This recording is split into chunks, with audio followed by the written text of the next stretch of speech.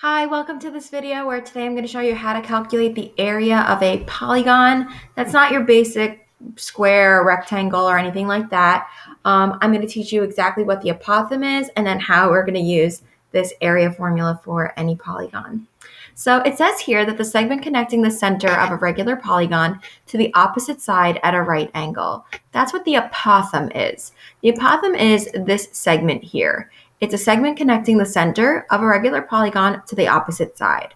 And however many sides there are in a regular polygon, there would be that many apothems, but of course they're all going to be equal to each other.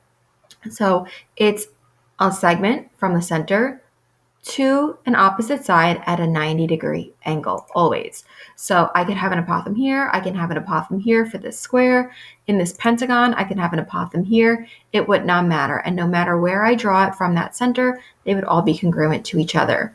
We need that apothem because here's what the area formula is.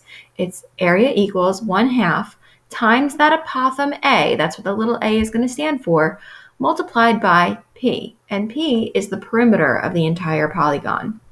So I need two numbers. I need the apothem of my figure, and I also need the perimeter. Now that may seem like, oh, I only need two numbers for whatever polygon, but sometimes calculating the area or perimeter does take quite a bit of work. So let's take a look at this first problem. Here's a nice regular pentagon with a side of 10. Now, if I look at this area formula, I might be like, oh, well, the perimeter is actually going to be really easy for this because 5 sides, 10 on each side, 50. So I know 50 is going to go in for P. But what about the apothem? What about this length here? So here's what ends up happening. That apothem I need to solve for. Now, the fact that it's a 90-degree angle does mean that I do have this little 90-degree triangle, this right triangle built into this figure. And if I do that, then this A is actually one of the legs of a right triangle. I bet you didn't think this is going to happen all of a sudden, right?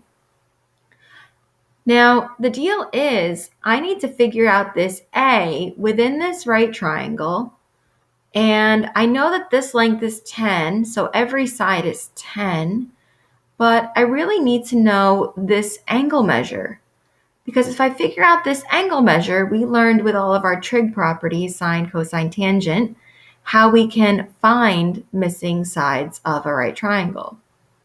So here's what's going to happen. In order to figure out this angle, which then will lead me to figure out the apothem, I need to find this measure by using my angle sum formula for the interior angles of a polygon, which is 180 times the number of sides minus 2. So there's 5 sides of this polygon. 5 minus 2 is 3.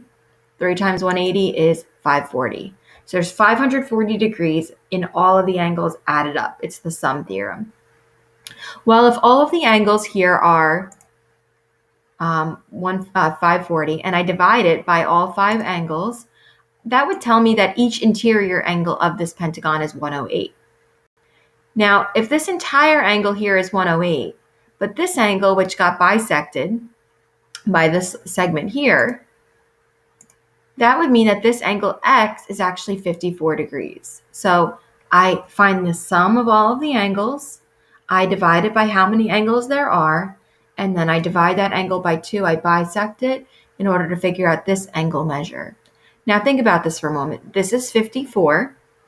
Again, I still need to figure out this apothem because I need it for my formula. I know the entire side length is 10.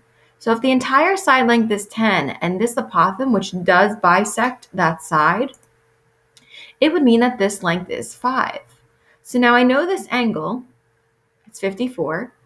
I want to solve for A, and I have this side of my right triangle. Which trig function from the angle works with the opposite side and the adjacent side to it? Opposite and adjacent. It's tangent. So tan 54, tan of this degree, is equal to A over 5. We know how to solve for A here. We multiply both sides by 5. That could simply plugged into your calculator. Always remember, we learned this before, when you're plugging in 5 times tan 54, make sure your calculator is in degrees and not radians. And we get 6.882. So that's the length of this apothem. And of course, I rounded it to the thousandth place just for this problem because, of course, we're not done. So now I need to find the area of this pentagon. Well, now I have my apothem. We already figured out the perimeter was 50. So now it's 1/2 times the apothem times 50. Plug it into your calculator, and you get 172.0. I rounded to the 10th place for my final answer, units squared. So a little bit more involved than just a regular area formula that we've done before, but we're going to do this exact same process 4 more times. So stay with me on this. Okay. Here we have this equilateral triangle, and I see that the side is 10.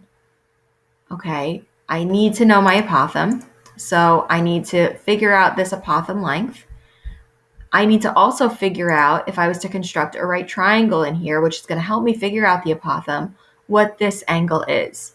So we already know how many degrees are in a triangle, but I just want to show you that formula again. It would be 180 times the number of sides minus 2. It's always minus 2. That ends up just giving us 180, but we already knew that. We already knew there was 180 degrees in a triangle. If there's 180 degrees and I divide that by 3 angles, then each interior angle is 60. So this entire angle is 60, and then I need to bisect it to get this little angle of 30. Now, what should ring in your head is that this actually does become a 30, 60, 90 triangle, and I can use those rules, but I'm going to stick with tangent right now. But if you could use the 30, 60, 90, which you can here, you'll totally get the same answer as me. So then I need to figure out A. I know if the entire length is 10 here, just like in my previous problem, then this little segment is 5. So tan of 30 equals A over 5, opposite over adjacent. So tan 30 equals A over 5. The other method would have been the fact that this A is the length opposite the 30, and the length opposite the 30 is always half the length,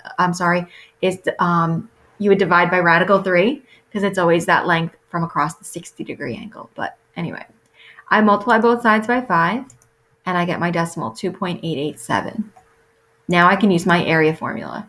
So it's area equals 1/2 my apothem, and now my perimeter. If I see a side is 10, 10 times 3 is 30, and I end up getting 43.3 units squared. Okay, another pentagon. We already know how this pentagon is going to start. I'm going to build that right triangle. We already know the interior angle sum is 540. We already know the interior angle is 108. If I bisect that, I know this is 54. Issue is, I'm actually given the apothem. I didn't mention that before. I'm given the apothem. I just don't know what the outside perimeter is going to be because I don't have this segment here. So in order to figure out what that segment is, I'm going to call it y. I know it's tan of 54 is equal to 4, which is my opposite, over my adjacent. So this equation actually looks a little different. So it's tan 54 equals 4 over y. I know if I get this little segment, then I'm going to be able to double it to get the full side, and then multiply that by 5 to get my perimeter. So I'm going to go ahead, multiply both sides by y, divide by tan 54. I end up getting 2.906. So if that's what y is, I would then need to double it to figure out the entire side. So I have my formula. I know my apothem, it's 4.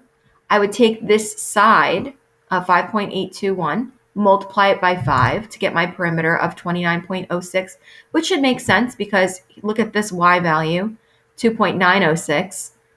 If I had to double it and then multiply it by 5, I'm really just taking that and multiplying it by 10.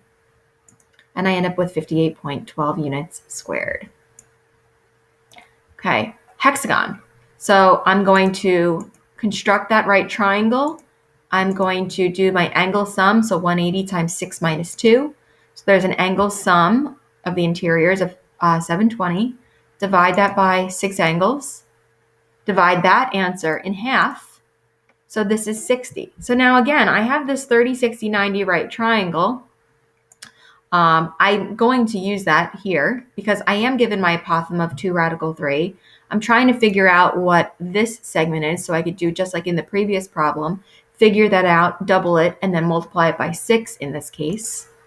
So in this right triangle, the apothem is 2 radical 3. I'm trying to solve for y. I know that this is 60 here, and then this obviously would need to be 30. So the nice relationship between the side opposite the 60 and the side opposite the 30 is you simply divide by radical 3. So if this is 2 radical 3 and I divide by radical 3, then this is just 2. And if this is 2, then the entire side is 4. So now I have my formula, 1/2 times the apothem times the perimeter. I know my apothem is 2 radical 3. My perimeter, if a side is 4, 4 times 6 is 24. Go ahead, plug that into your calculator, and you should be getting 41.6 units squared. Last one, an octagon. So create that right triangle, angle sum, 180 times 8 minus 2, which becomes 1080. Divide by 8 angles, which gives me an interior angle of 135. Divide that by 2, and I get 67.5. So this is 67.5. Now I do need to solve for the apothem. I am given a side as 6, which means this little segment here is 3. So tan of 67.5 equals a over 3. Multiply both sides by 3. Get your decimal value. If this side is 6, then my perimeter is 6 times 8, which is 48. So I'm going to be able to go ahead, plug my apothem in, plug in the perimeter of 48, and I get 173.9 units squared. I hope this video was helpful for you. I know it's a lot of information. Thank you so much for watching. Bye.